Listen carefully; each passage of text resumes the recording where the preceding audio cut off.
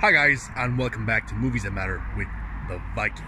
And today, let's talk about some Snyder Cut kind of news, Snyder Cut related stuff.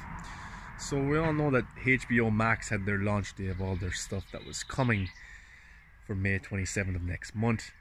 And then it was a big day for them to showcase what they could provide people who wanted to join their platform.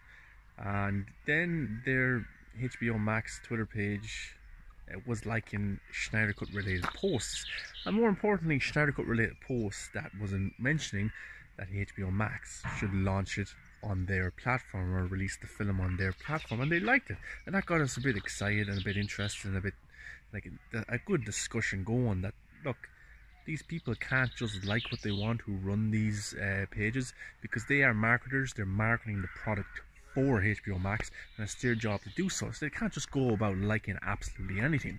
But TNT Drama got in on the act on Instagram. Now they have a channel in America, and they were showing Josh Whedon's, of course it's labelled as Justice League, the theatrical cut that we've seen, and they were showing it on their channel, and they were telling people to come along and watch Batman and Superman. But an image that they used wasn't an image from the film that we've seen.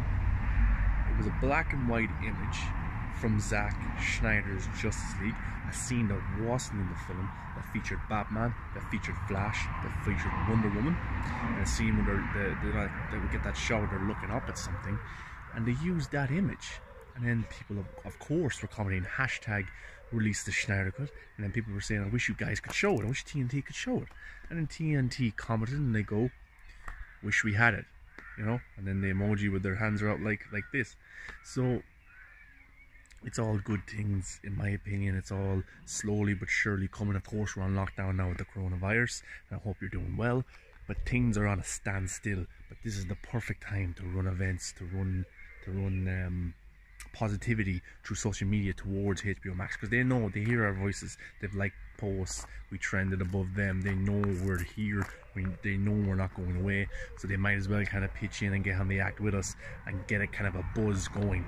And I know you might say that these people who run these pages don't know anything, but they're in place to run those pages and to get people excited over things, and they just wouldn't comment on something so controversial and so kind of diverse without thinking and without knowing what they're doing. So in my opinion, it's all good stuff.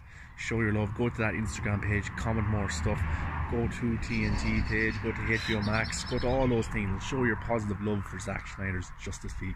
And look, it's all good signs in my opinion. See you next time, guys.